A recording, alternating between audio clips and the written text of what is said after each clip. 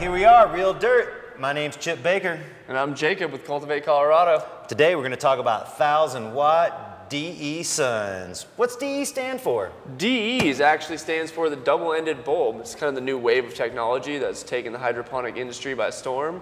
It's replacing all traditional single-ended metal halide and single-ended HPS bulbs with this new form of technology that's better, more affordable, more efficient.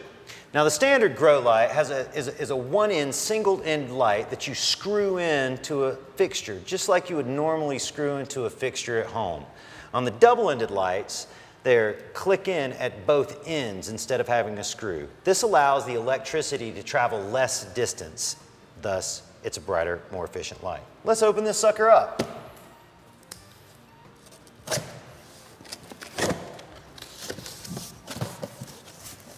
Oh yeah, that's pretty. These come in a 240-volt cord, but you can run them at the 110.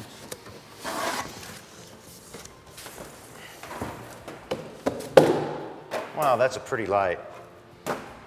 So the main thing you got to know about this light is you have to use it in an 8.5-foot ceiling. You need to have 3 feet from the bottom of the bulb to the top of your plant. These are really high-intensity lights, and they will burn your plants. One thing that is nice with these fixtures is that they do have a dimmable switch on there. So while you still need to have 3 feet from your canopy to the bulb, you can turn it down to a 600 watt and all the way up to 1150, depending on your application. That's right, we're turning it up to 11.